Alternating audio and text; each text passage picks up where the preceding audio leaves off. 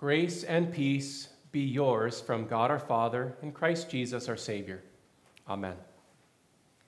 We focus on today's first lesson from Isaiah 50. In the name of Jesus, dear fellow cross-bearers, what do we say to people when the cross gets heavy?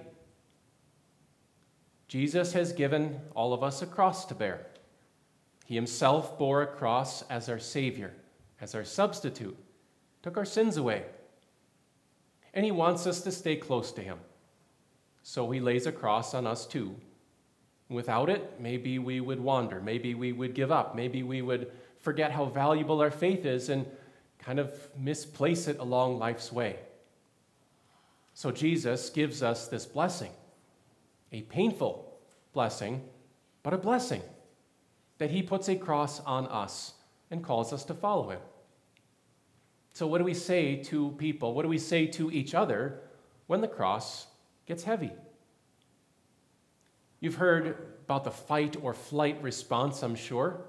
That's the usual way that our Creator designed us to respond to stress or to heavy things or pressure things. You either fight it or you take flight from it. Everything in the body and the mind get amped up to do one of those two things, to respond to it in some way. Either fight it or take flight from it. But sometimes there's a third option. Just stand there and take it. Just carry it. Just endure it. Just go through it. But certainly not by ourselves, certainly not with our own strength. When our cross gets heavy, we can trust our gracious God to sustain us. Isaiah had a difficult assignment. Isaiah's entire ministry was a cross. The Lord gave Isaiah his marching orders and said, "Go preach to people who don't care. Go preach to people who don't want to listen. Go preach to people that they should change even though they won't. Go preach to people that they need to turn from their ways and turn to me and be saved even though they won't.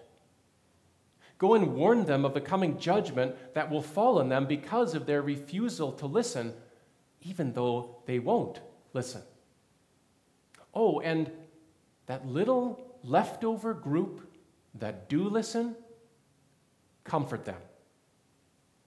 So what does Isaiah say to that little leftover group that does listen? Hang in there. It's all going to be all right in the end. Promise? Promise. It doesn't feel all right. No. It feels a little bit like we're getting crushed. Yeah. It feels a little bit like we're overwhelmed and outmatched and under attack and have no defense against it. Yep, it does feel that way. But everything is going to be all right in the end. Our gracious God will save us, will sustain us, will graciously, powerfully carry us through. In Isaiah's day, that little leftover group of listeners who still trusted in the Word of God and His promises, they would be attacked, and they would be crushed, and they would be devastated and get raked over the coals and everything. And yet, they would make it. They would survive. They would hang in there, not because they were so good and faithful, but because their gracious God sustained them. So there's the third choice. The natural response that we have is fight or flight. And Isaiah preaches this third option. Just stand there and take it. Simply endure it. With the help of your gracious God, He will sustain you all the way through. Listen to Isaiah. He describes a disciple of the Lord enduring persecution. "I offered my back to those who beat me, my cheeks to those who pulled out my beard. I did not hide my face from mocking and spitting." What? Why? Are you crazy? Is your fight or flight response broken? Stand up and fight back. Don't take that. Do something. Get out of there if you have to. Do something, anything. Nope. This disciple just stood there and endured it. Why? Because he was a disciple. Isaiah says, speaking as this disciple, "The sovereign Lord has given me a well-instructed tongue to know the word that sustains the weary. He wakens me morning by morning, wakens my ear to listen like one being instructed. The sovereign Lord has opened my ears. I've not been rebellious. I have not turned away." Isaiah is describing one of those disciples of the Lord, one of those faithful few, one of those little leftover group of listeners who did not close their ears to God's word, who did not turn their back on God's word, who continued to listen to God's word and trust in the promises of God all the way through all of what they endured. So this disciple had his ears open to God's word. He had his heart open to believing God's word. He had his mouth instructed and taught as a disciple and a preacher to speak God's word. God's word that sustains the weary. So when persecution came, this disciple was able to endure it. "I offered my back to those who beat me, my cheeks to those who pulled out my beard. I did not hide my face from mocking and spitting." It sounds crazy. But he didn't fight it, and he didn't flee from it. He simply endured it. How? Didn't Isaiah talk about words that sustain the weary? Here's some of them. "Because the sovereign Lord helps me, I will not be disgraced." The sovereign Lord set the mountains in place and the stars in place and the oceans in place. The sovereign Lord keeps the earth spinning on its axis. The sovereign Lord commands countless angel armies to guard and protect and watch over his dear people. So with the sovereign Lord helping, this disciple could endure anything. Not by his own strength, but because simply he said, "The sovereign Lord is there helping me. Therefore have I set my face like flint, and I know I will not be put to shame." Flint is a really hard rock. So having a flint face is like having thick skin, as we say, and then some. It's saying no matter what people say or do, I am not going to change who I am. I'm not going to let their words to me or about me change me or affect me. Having a flint face says those people don't get the last word. The sovereign Lord gets the last word. "He who vindicates me is near. Who then will bring charges against me? Let us face each other. Who's my accuser? Let him confront me. It is the sovereign Lord who helps me. Who will condemn me?" Our sovereign Lord gets the last word. And in fact, he doesn't wait till the end to speak it. He's already spoken it. This gracious word that sustains the weary. What does the sovereign Lord say? He says that we who are sinful by nature have been forgiven by the blood of Christ. He says that we who were guilty and condemned by our own works have been justified and declared innocent in the sight of God because of Christ's works. That we who do nothing to please God or vindicate ourselves in the sight of God have been vindicated and completely approved in the sight of God because of what Christ has done and what Christ has achieved. If the sovereign Lord speaks that, and he has, about us, his people, then who's possibly going to say anything different? Who's possibly going to contradict God?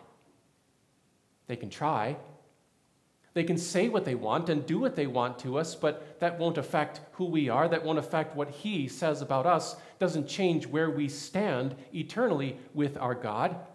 They can say it, but it won't stick. His word lasts and endures.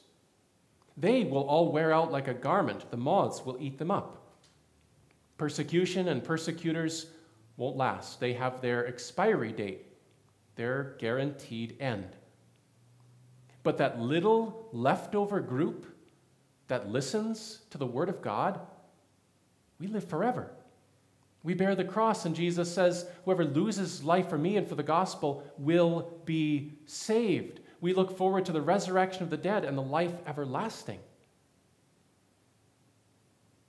Who among you fears the Lord and obeys the word of his servant? I can see you. I can see you silently, invisibly raising your hand and saying, I do. I fear the Lord. I believe his word. I trust his promises. Then this is for you. Let the one who walks in the dark, who has no light, again, I see you, silently, invisibly raising your hand saying, that's me. I'm walking in the dark. It feels like I've got no light. It feels like I'm all alone here. I see you, and God sees you. This is for you. Let the one who walks in the dark, who has no light, trust in the name of the Lord and rely on their God. That's it. When the cross gets heavy, rely on the Lord. Trust in him. You don't need to fight it. You don't need to flee from it. Simply endure it, not by your own strength, but with God's help. Trust in him. He will sustain you. But how can he? How will he? Not your business, is it? He promises to carry you through. He promises. He, the sovereign Lord who made the world and the entire universe. He, the Lord God of heaven and earth, he says he will sustain you and carry you through. So trust in him. And maybe you have a little voice inside that says, all sounds good on paper. Sounds good when Isaiah writes it and when he quotes his disciple, whoever that is. We might have a little voice inside that says, Isaiah, that disciple of yours that you're quoting, he doesn't seem to get it. It sounds too easy. Trust in the Lord? Yeah, that's hard. He doesn't seem like that disciple has really been through it the way we have. Maybe, Isaiah, it seems like this disciple of yours is just an imaginary disciple facing imaginary persecution with this imaginary flint face. And Isaiah says, nope, he's real. This disciple went through real trouble and real persecution. He wasn't just a disciple of the Lord. He was the ultimate disciple of the Lord. He wasn't just a disciple of the Lord. He's the one all the disciples follow. He's the reason we have disciples. He's the original cross bearer. His name is Jesus, the Christ, the promised Savior. That's the one speaking here in our text. Listen again. I offered my back to those who beat me, my cheeks to those who pulled out my beard. I did not hide my face from mocking and spitting. You hear it, right? And you can see it happening. 700 years after Isaiah, Jesus lived that in real life. A real cross, real persecution, real hardship, really hard, and it was all for you. Jesus would have had every reason to fight back or to flee from it, to snap his fingers and end it, to, as he said, call down legions of angels from his Father and just make the persecution go away. He did nothing wrong. He was completely innocent. So there was no reason he should have expected or deserved to have anything happen to him. And yet he endured it. He bore that cross because he loved you so dearly. He accepted it on his own back to take your sin away and my sin. He took your sin and my sin, your guilt and my guilt, and soaked it up with his cross. So that since he bore his cross, since he did not fight it or flee from it, but endured it out of love for us, we stand vindicated before God. The sovereign Lord has justified us. The sovereign Lord has spoken about you and about me, his dear people. I forgive you. You belong to me. So if God has said that, if God has said in Christ, you are my dear people, I am near you, I am with you through my promises in word and sacrament, I take my spirit and put my spirit in you and on you, who else can say anything different? Who else can say anything different that's going to stick? The sovereign Lord will sustain us. So what do we say when we bear a cross and when that cross gets heavy because we belong to Jesus? We can start by saying that. We belong to Jesus. And therefore we are blessed. Therefore we bear his name. Therefore we receive his saving blessings. Therefore eternal life is ours because he died and rose again and promises that we will too. We can say exactly what he himself said through the words inspired in the mouth of Isaiah. Trust in the name of the Lord. Rely on their God. We can say what Jesus himself said. I am the light of the world. Whoever follows me will never walk in darkness, but will have the light of life. We can say what Jesus himself said. Because the sovereign Lord helps me, we will not be disgraced. We know we will not be put to shame. With the help of your God, simply endure it.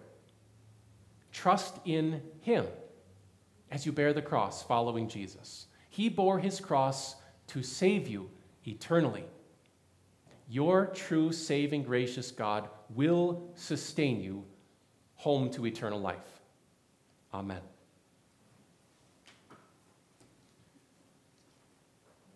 Please stand with me.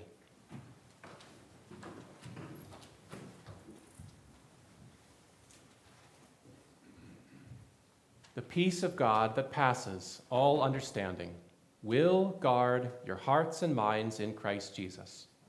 Amen.